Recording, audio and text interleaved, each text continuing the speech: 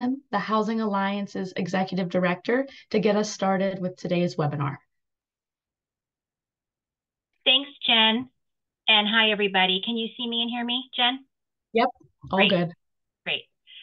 Hi, everybody. You can go to the next slide, Jen. So every election year, it's said that it's the most important election of our lifetimes. And that is said because it ends up being true. The stakes seem to be getting higher with regard to voter participation, democracy, and for us, making sure that our elected officials are prioritizing affordable housing. People with low incomes and people of color have much, much lower voter participation rates than other socio-demographic groups. So our big goal here is to increase the number of people with lived experience of homelessness, housing instability, and poverty in registering to vote, and then, of course, voting.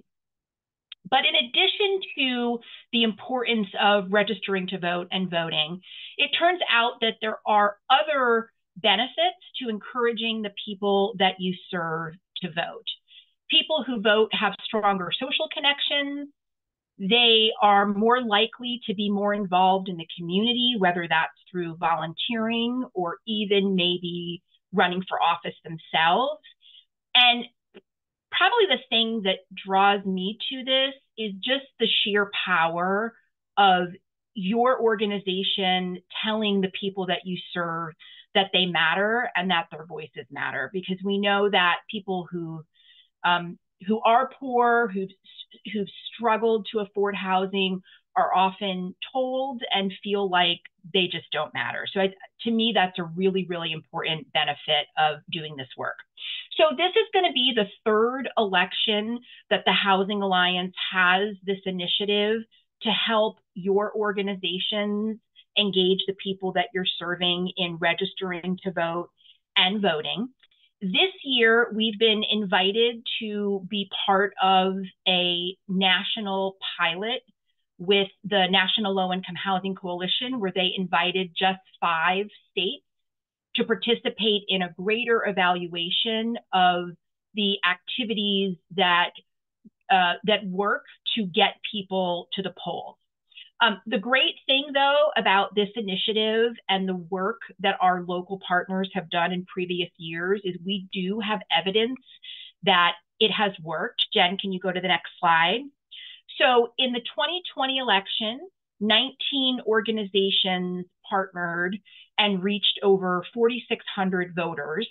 And through that work, they were able to increase turnout by 9 percentage points. And when you looked at the group of people that's less likely to vote, it was an even bigger impact with 15 percentage points. So we know it's important. We also have evidence that it's working. And what we're going to talk about today is what the Housing Alliance is going to provide you if you choose to partner with us in this initiative. There are other voter engagement initiatives that you could choose to participate in.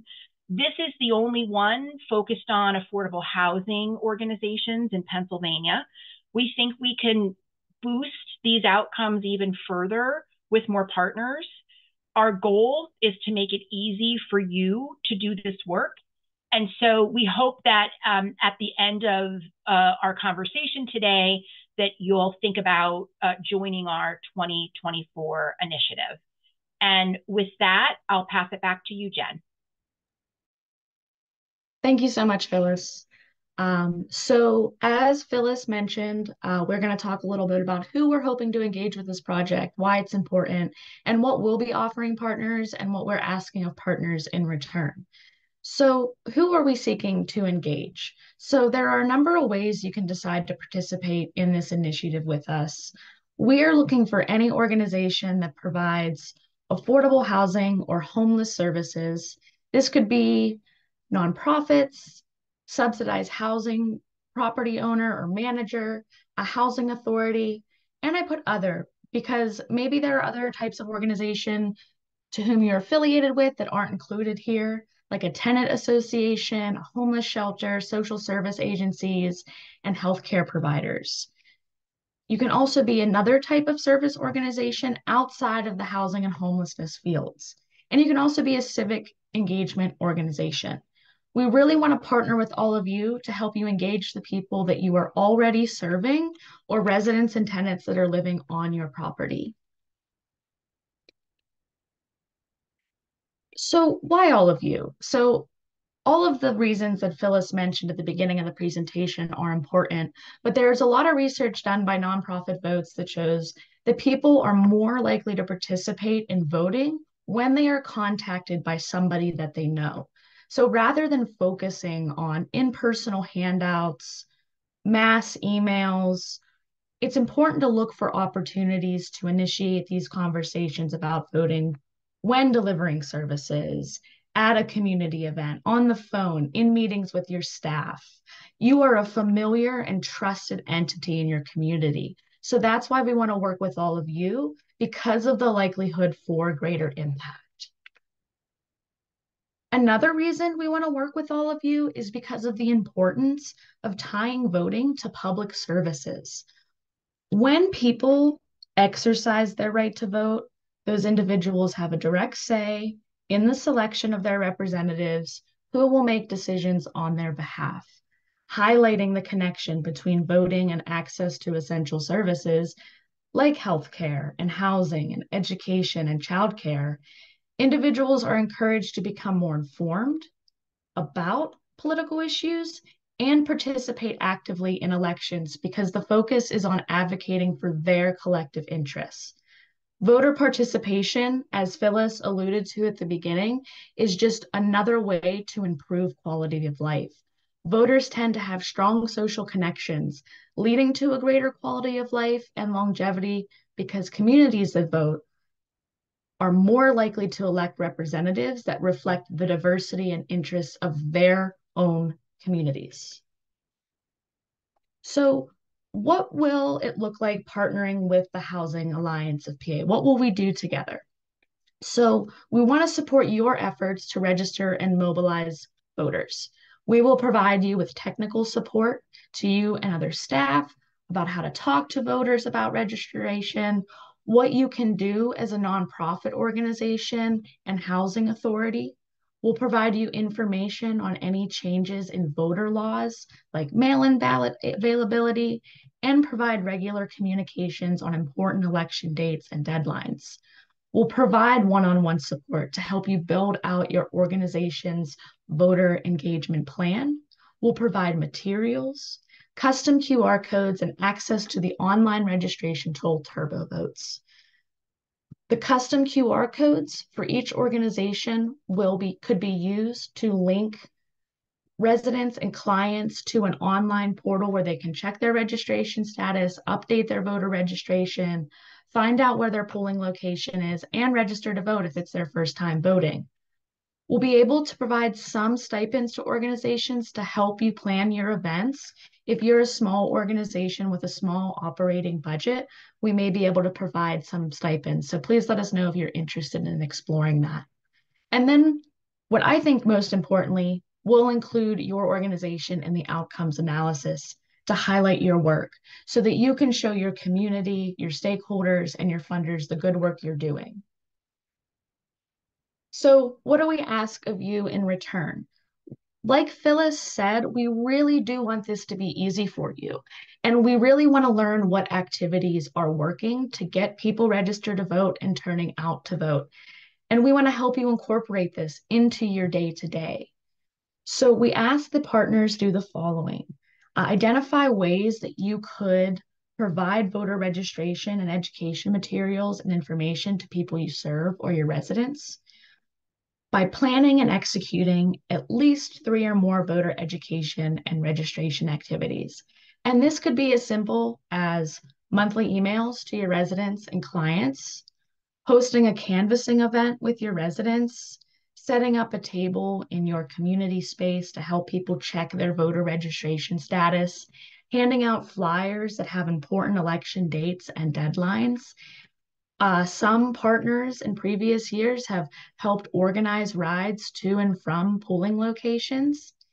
And then we ask, once you identify those education and registration activities, that you complete a very brief work plan and timeline for those activities, which we will provide the template for. We ask that you utilize the online voter registration platform TurboVotes.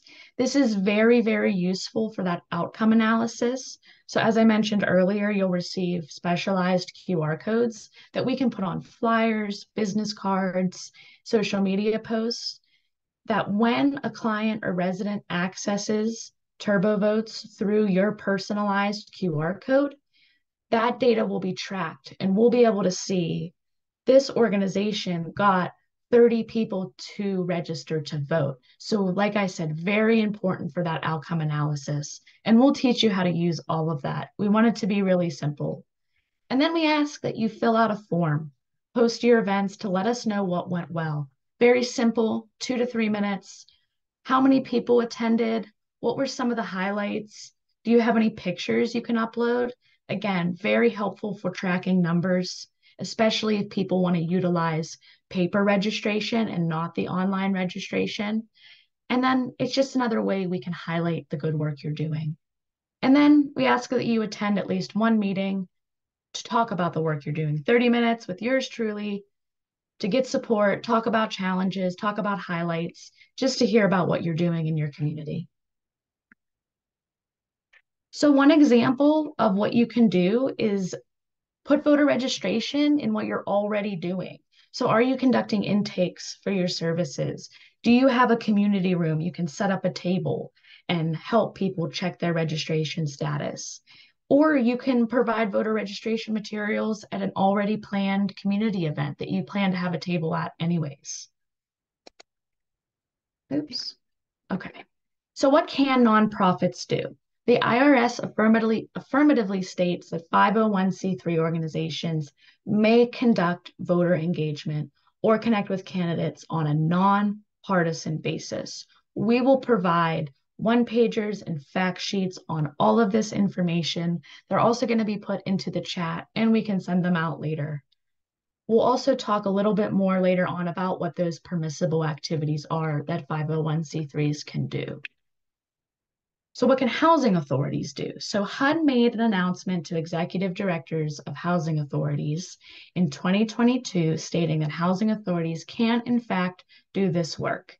On the screen here, you'll see some permissible activities that housing authorities can do, like providing household documentation, permitting the use of PHA community spaces to hold meetings, candidate forums, and voter registration, and then making voter registration resources available to tenants and running voter registration drives. National Low Income Housing Coalition made a really, really helpful one-pager about all of HUD's guidance for PHAs that we will put in the chat and send out later. There's also information on there to help people experiencing homelessness exercise their right to vote. There are two very useful toolkits that we will share on homeless providers helping people to vote and how to register folks to vote that don't have a permanent address. So those are just some examples of the resources that the Housing Alliance is going to be able to provide through this initiative. And with that, I'm going to pass it over to Lauren, who's going to talk a little bit more about what those activities are that nonprofits can engage in. Okay, thanks, Jen.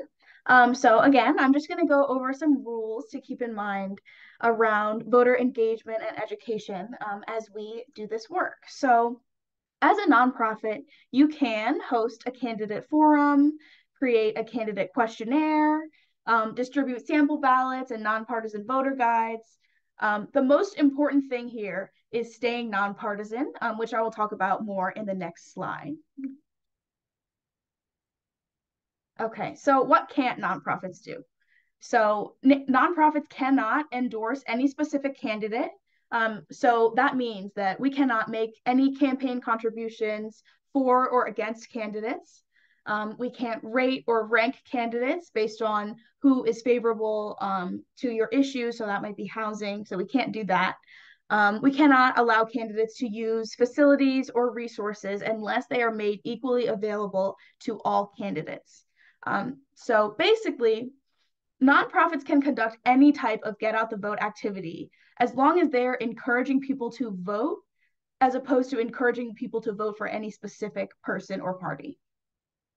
And Sophia sent a link in the chat where you can find some more information and examples on permissible and non-permissible activities, so you can reference those whenever you need to. Okay, so I am just gonna go over a couple strategies and tips for education and engagement.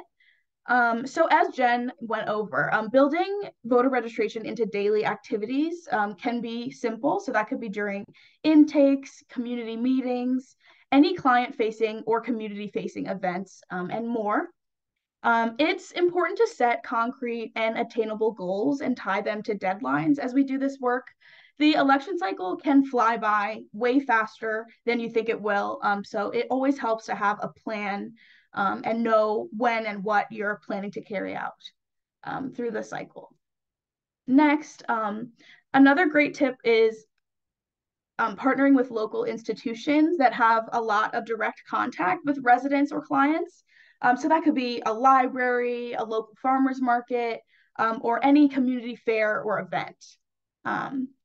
Next, planning around civic holidays like National Voter Registration Day, National Vote Early Day can be really helpful.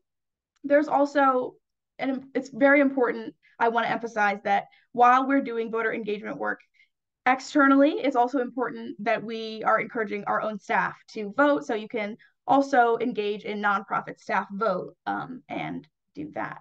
So next, one really great tip is you can contact your local Center for Living and inquire what services they can offer folks with disabilities during the election. So that might look like practicing conversations with folks that will be working at the polling place. It can also look like practicing casting the ballot and any needed accommodations that people might need. And again, I want to emphasize this doesn't have to be a big undertaking. It can be as simple as including voter registration information or important deadlines in your regular communications to residents. So yeah, you can go to the next slide, Jen. Okay, and here are just some really important election dates to keep in mind. So when we're talking about planning around these important deadlines, it's important to, yeah. Okay, on to the next one. So now I'm going to pass it over to Jennifer Santiago from HDC Mid-Atlantic. She has been a partner in our voter engagement work for the past 2 election cycles. And she's going to go over what they've been doing in the past and what they're planning to do this year. Thank you.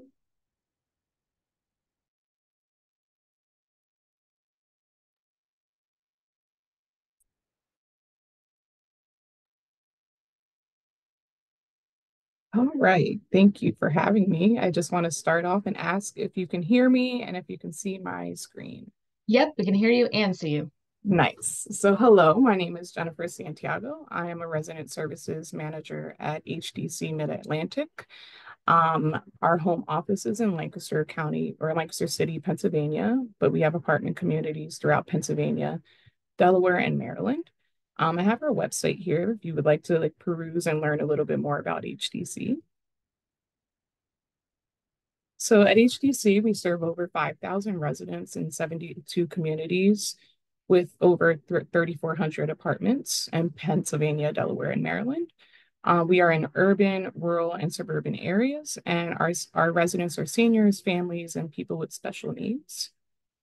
We are trusted resident advocates, developers, property managers, resident services, community partners, and collaborators. Our mission is to build hope and opportunity for all residents to reach their full potential by creating, preserving, and strengthening affordable housing communities. Our vision is for a world where a safe, welcoming, affordable place to call home is open to everyone. And we believe that housing is a human right and the cornerstone of growth and stabilities for individuals and families. And in 2019, HDC became committed to racial equity through our racial equity, diversity, and inclusion work. At HDC, we know that this is a journey that we're on together and one that we recognize will never end.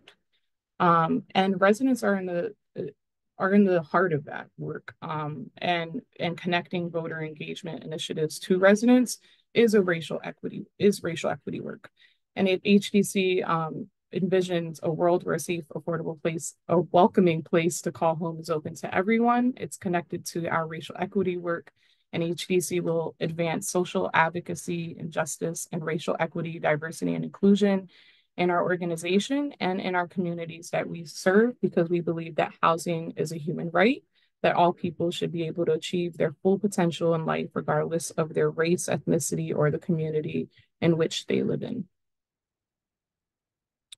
So when we started our voter registration work, we started to look at some baseline information and educating ourselves. So the VP of Resident Services and myself participated in the Our Home, Our Vote sessions, and we learned so much about the why and the who is not voting, and how to engage those folks into our voter engagement work. So we started to look at, again, who is not voting, and they shared this graph that just, for me, just foundationalized why is it important to operationalize this work as housing providers. And so if you can see like these people in the people in the blue boxes are renters. In the black, they're homeowners. And then below, it's in the blue, it's people that are living under 20K, and in the black over 100K. And for me, when I'm looking at it, it's very similar, the renters and the people living in under $20,000. These are our residents. And for me, this is a place where I foundationalize myself in the why. It's because of the renters and because of the people that are living under these income restrictions.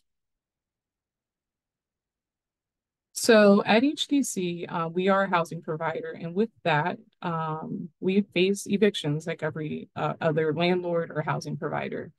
And I started to think about the effects of our eviction rates and voter turnout.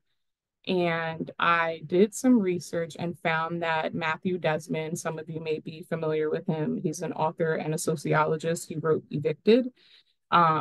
He at the same time, he was also thinking about evictions and voter turnout, serendipity there. And he worked with other group of sociologists, and they have an article called Eviction and Voter Turnout, the Political Consequences of Housing Stability. And in his group, they found that, based off of their research, that evictions play a powerful role in depressing the community voter turnout. With a 1% increase in evictions, it predicts a 47% drop in voter turnout. So in his article, he talks about why it happens, and there's 3 high-level points. And he talks about the depletion of social cohesion in neighborhoods when people are being evicted, the residential churn in communities, and that's connected to the weakening power of political participation. He also talks about studies that residents that are in communities that are highly policed often view the government negatively. And there is research that shows that communities that are highly policed are low income, Black and Hispanic communities. And he also noted the material hardship and the renter priorities. And voting may not be a high priority when people are trying to survive rather than thrive in their communities and in their homes. So there are 3 recommendations that they shared. One is investing in interventions aimed at reducing evictions. And at HDC, we offer an eviction prevention program to residents that they are voluntarily can participate in, but that offer them some extra support in them creating their own action plan. So it's resident driven. So I'm excited to hear that PA Housing Alliance has an eviction prevention toolkit. I want to look through that later on. The other recommendation is to remove barriers to ballot boxes. And then the last one is focus voter mobilization and grassroots efforts in neighborhoods affected by evictions.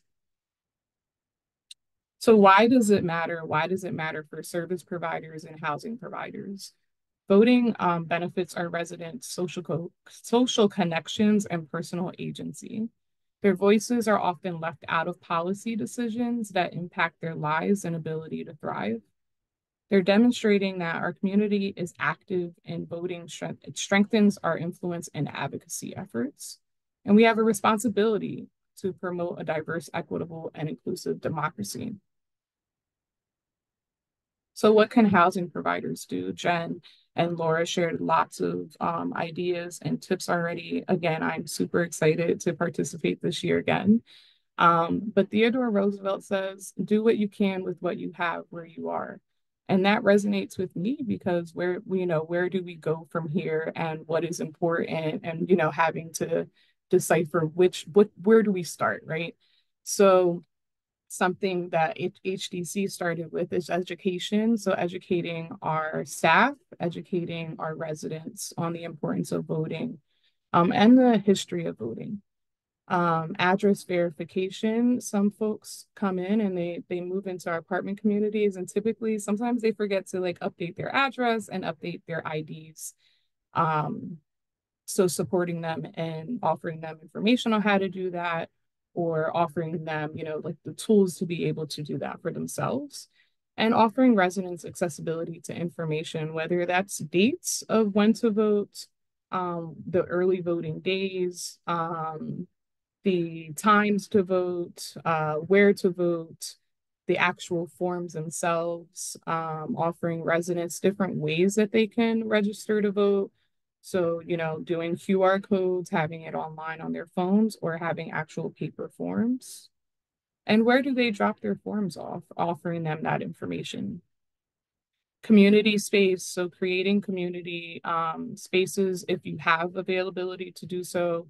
Outdoor space, indoor space for voter registration drives, town halls. I think we have one property that is a voting poll site. So seeing if one of your communities can qualify to be a site.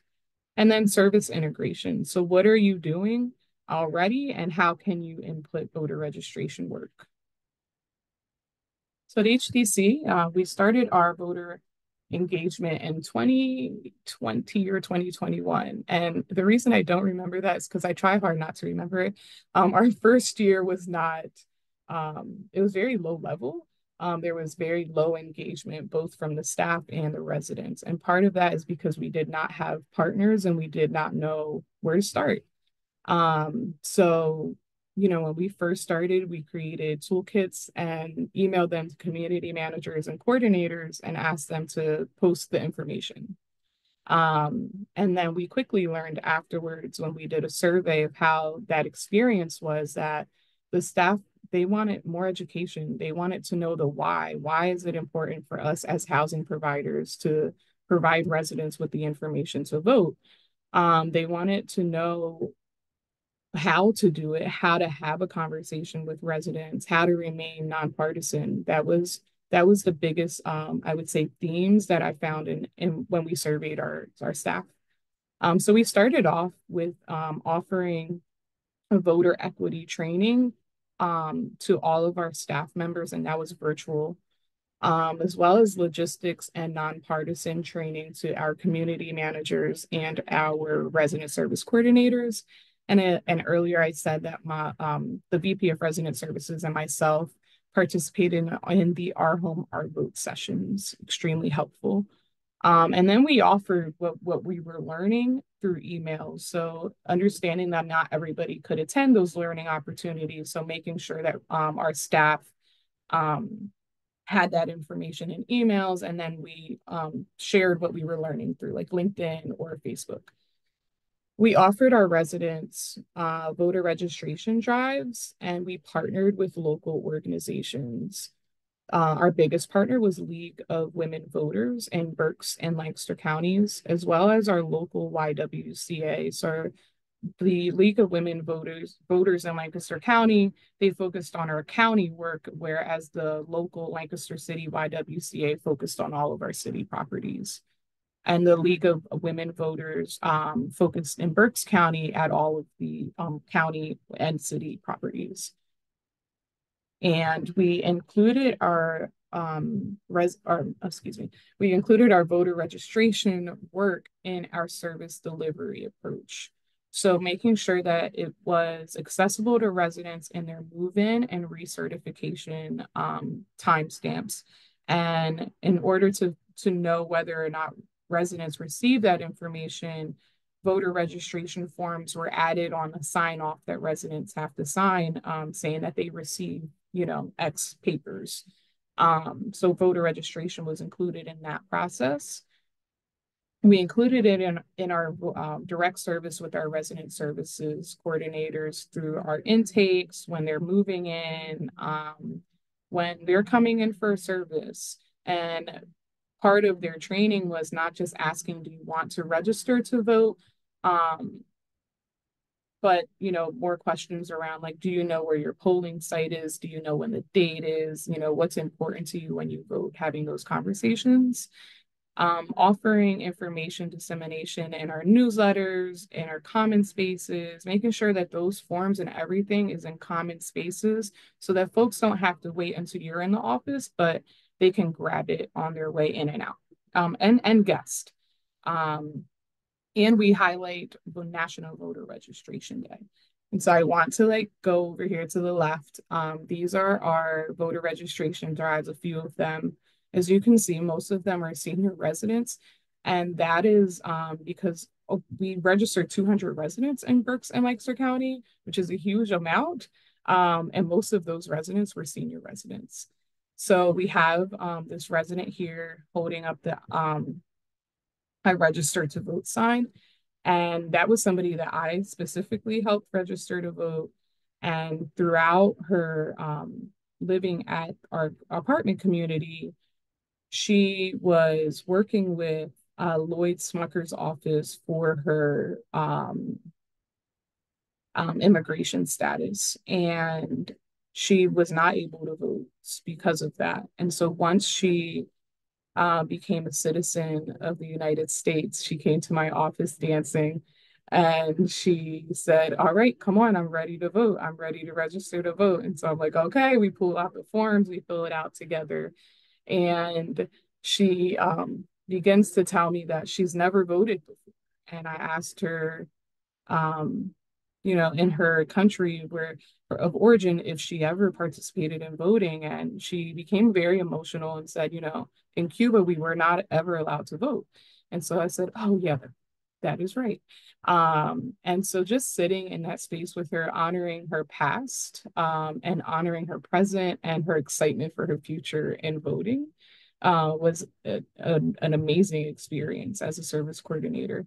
So yeah, she walks out of my office dancing, and in the hallway there, back here, is a lobby area. And so as she's dancing, residents are asking her why she's dancing. And she says, I registered to vote. And I just sit back in my office and I'm just listening in on the conversation, of the spark of conversation that happened about registering to vote and about the importance of voting.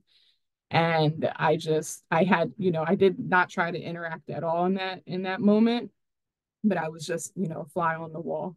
And it was nice to experience that. So I wanted to share that with all of you. That's always a moment where I feel like there was so much impact in that. Jen talked a lot about our HUD and affordable housing, so restrictions or rules, and so I won't touch on that anymore, but we learned about that as well, because some of our properties are HUD. And so earlier I talked about understanding the history of voting, and that is important to know where we started and where we currently are and what the milestones are. So if you would like, there's a link here that has a timeline that I always appreciate to ground myself and remember where we started. And here are some resources and tools. Jen, I'm sure, has these listed as well. Something that we did was, because we had properties in Delaware and Maryland, we had to create QR codes for those states specifically. But something else that we included in the information were steps or instructions on how to access a QR code. So that's just a tip. Not everybody is familiar with QR codes and how to use them. So if you would like to connect with me, here is my information. And if you would like to consider making a gift to HTC, here's a QR code that you can that you can utilize to do so. Thank you for your time, and I appreciate being here.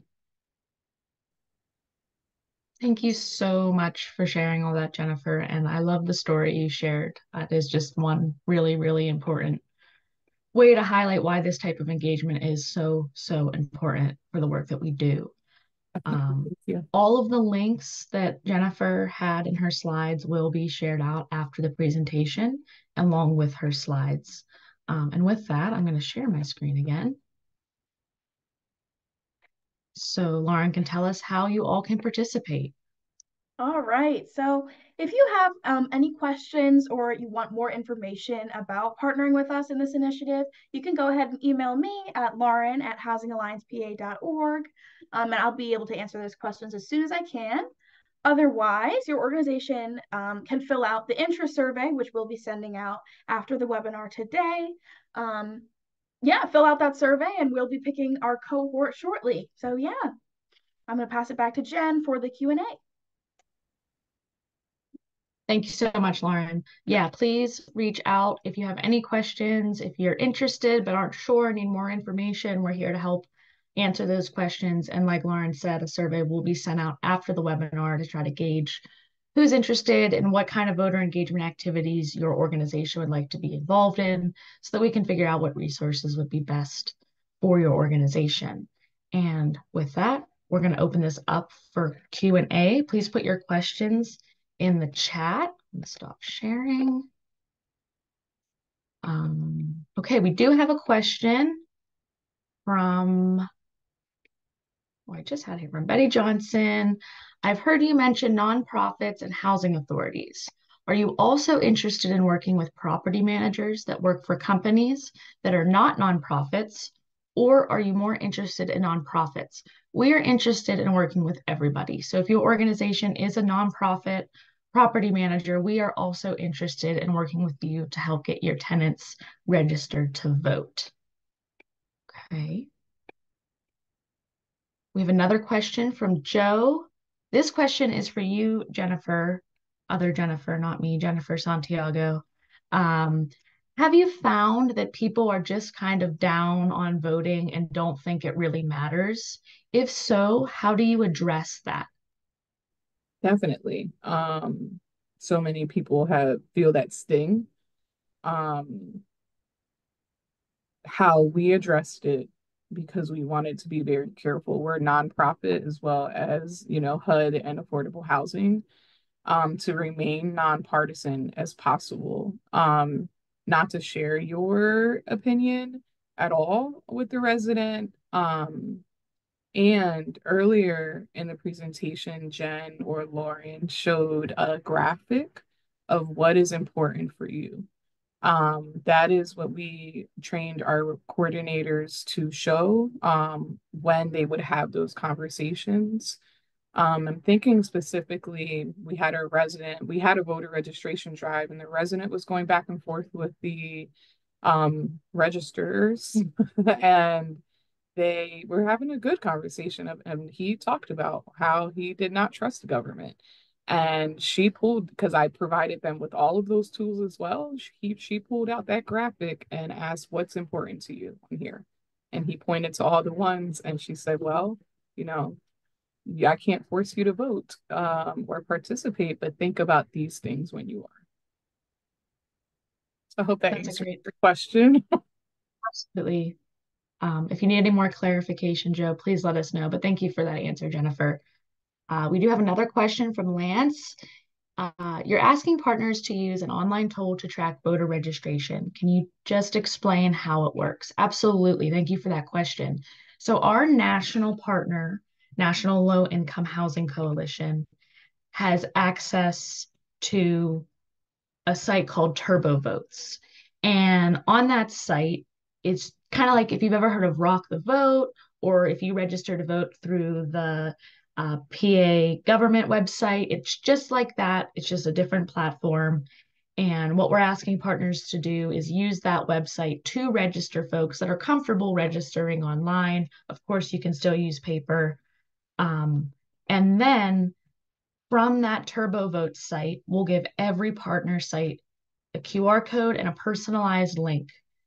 And so every single time a person uses that link through TurboVotes to register, that data is getting tracked on the back end of TurboVotes so that we're able to see, okay, HDC Mid-Atlantic got 35 people to register throughout their 3 community events this summer. So yeah, it should be very easy to use. You don't have to use it exclusively. You can still use paper to register folks to vote. I know a lot of folks are still more comfortable doing that, but it is just another option. Do we have any other questions?